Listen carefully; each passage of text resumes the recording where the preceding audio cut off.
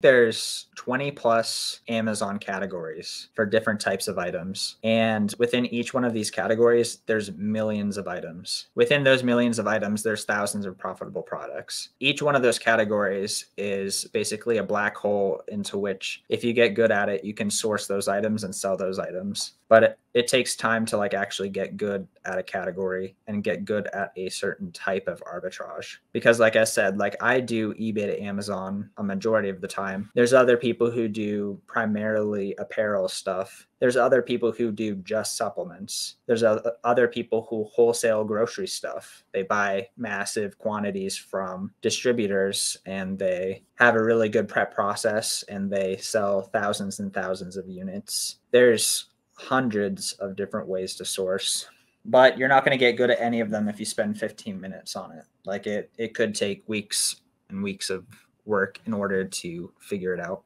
And once you figured it out, you have a competitive advantage.